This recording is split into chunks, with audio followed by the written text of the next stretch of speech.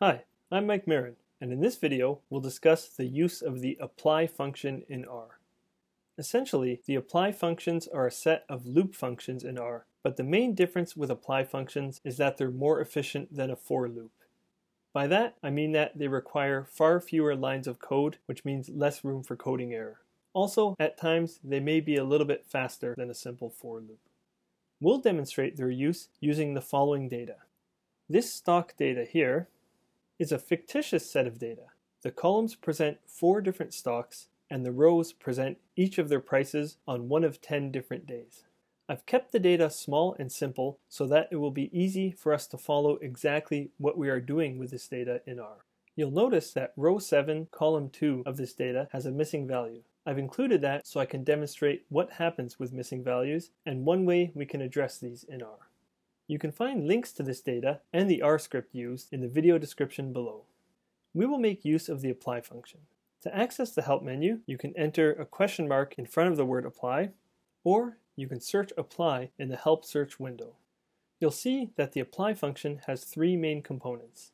X is the object we would like to apply some function to. Margin specifies the margins it will be applied over. That is, if it would be applied to rows or columns, with a value of 1 indicating rows and 2 indicating columns.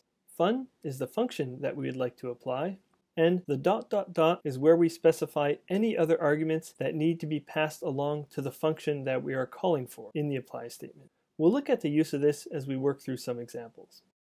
Let's consider calculating the mean price of each of the stocks over the 10 days. Here, we would like to calculate the mean of each of the columns.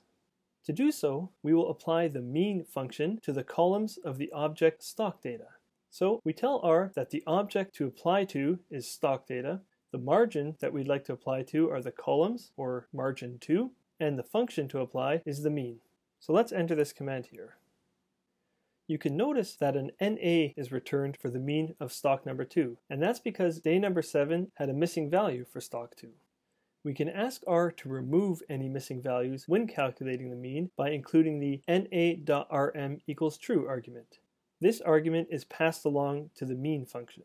We can see when we submit that here, we now get the mean for stock number 2, removing the missing value. It's also worth noting that it's not always advisable to just ignore or remove missing values. Just a quick reminder that we can store these in a new object if desired. Here, we can store this in an object called AVG, and then if we enter AVG in R, it returns the mean stock prices for us.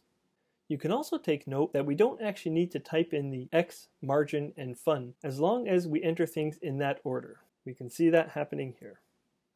I always recommend including these until you're more comfortable with commands in R and their default values and default orderings.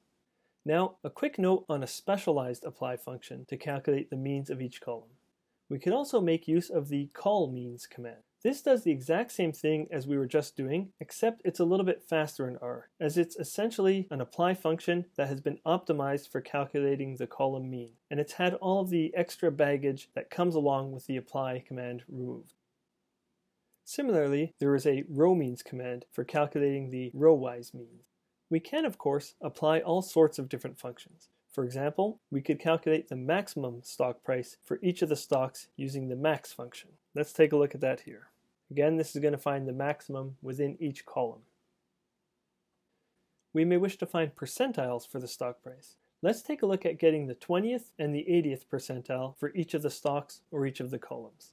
To do so, we can make use of the quantile function, and we can send this the additional arguments of probs, telling it we would like the probability of 0.2 or the 20th percentile and 0.80 or the 80th percentile.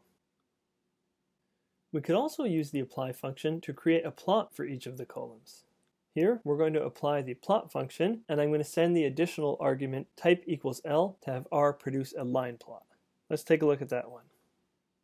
And we'd see here it's actually produced 4 separate plots, one for each of the stocks.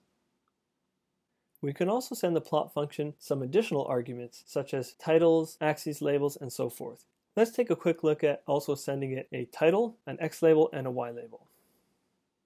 We can see the plots look a little bit nicer here. We could also make use of something like the paste command to have the title appear as stock 1, stock 2, stock 3, and stock 4, although the use of the paste command is a topic for a separate video, so we'll leave that aside for now. For the sake of completeness, let's also take a quick look at applying a function to the rows of this data.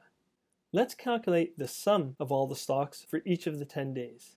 To do so, we're going to apply the sum function to rows of this data. Here we specify the margin equals to 1. And as we saw before, there is a specialized command for calculating sums and means of rows or columns. So we can make use of the RowSums command line here. As noted before, this does essentially the same thing as we just did with an apply statement, except it'll be a little bit faster in R. You don't notice the difference here, but for much larger data sets, you will notice that the RowSums command is going to be a little bit faster than the general apply function. We can think of each of these days' sums as being a total value of the market for that day. So we may wish to make a line plot of these. To do so, we can simply use the plot command to plot these and specify that we'd like the points to be joined using a line. So let's take a look at doing that here, and we're also going to give the plot a Y label, an X label, as well as a title. And we can add in some nice colored points for each of the day's total market value.